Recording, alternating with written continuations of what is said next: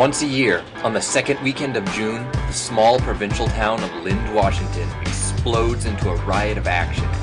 People come from all over to see the annual Combine Demolition Derby. Now there's a beer garden with some fantastic local brews, as well as the farm truck race rally. But all of this pales in comparison to the ultimate bone-crushing action that one can see after the farm trucks are done racing. And that is the Combine's Demolition Derby. Now what happens is combines, no longer in action for the harvesting of wheat, are rolled out onto the field and then pitted against one another in an ultimate test of skill and machismo. The referees look like rag dolls down there next to these behemoths. Lind has been hosting the event for 24 years, and it's become a major symbol not only of their town, but of the American spirit. The farm truck rally is a great example of farm equipment that's been put to another use. The local brews are another way to celebrate Washington. But the coup de grace is, of course, the combines.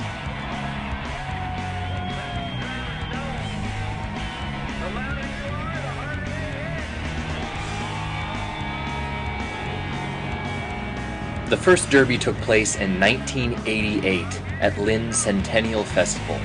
It was such a smashing success that people talked about it for months, and since then it has become the crown jewel of the small town of Lind. If you want to participate, all you really need is a combine, modified a little bit for safety regulations and with a whole lot of flair on it. Now the most important part is to watch the back tires, because that seems to be the weakest area on the whole thing. The engines are pretty much inexhaustible, but if you get those tires, or a good solid hit to the headers, your combine is out, and then the remaining champions will duke it out till the end. However long that takes.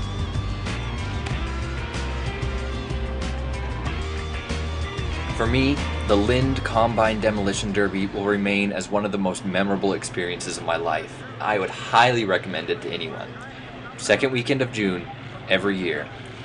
Bring your own combine if you want to.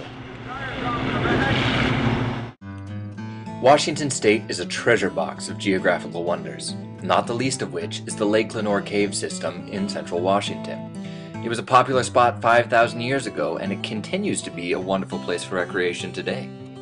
Were used by Native Americans as sort of a gathering point. They would come here and prepare food and gather plants and then return to their permanent villages somewhere on the banks of the Columbia River. But they would use these caves as temporary housing, and genius idea it was. The plants that were once gathered here are still important today, not the least of which is sage, which is still gathered by local tribes. Oh my God, that smells good. There are plenty of caves to explore, but most of the really good ones are just a 5-minute hike away from the parking area. For the most part, the caves are in the same condition they were in 5,000 years ago. Though a little bit caved in places, they're still in excellent condition.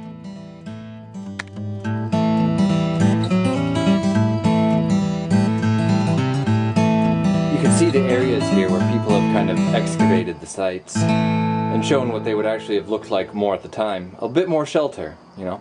I mean, it's not the Holiday Inn, but it feels like home.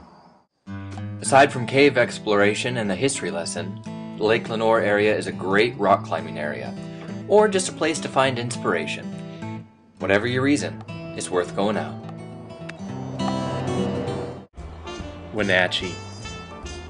Nestled in the heartland of Washington State, this small agricultural town has a lot to offer.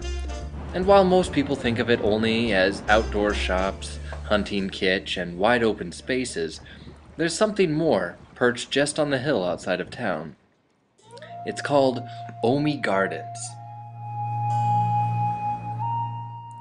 This lush evergreen park was once a personal garden. Now it is a place of respite and tranquility for anyone who wants to go up the hill. Cloaked in shade and studded with reflecting pools, it is quite a stop. In 1929, Herman Omi began his gardens up here on the barren hills of Wenatchee, where nothing was growing, and it just kind of took off from that point on. I think it took something like 40 years before the gardens reached their full max, and now they're one of the wonders of Washington. Hidden treasures, like this wishing well and water-producing stump, only add to the magic.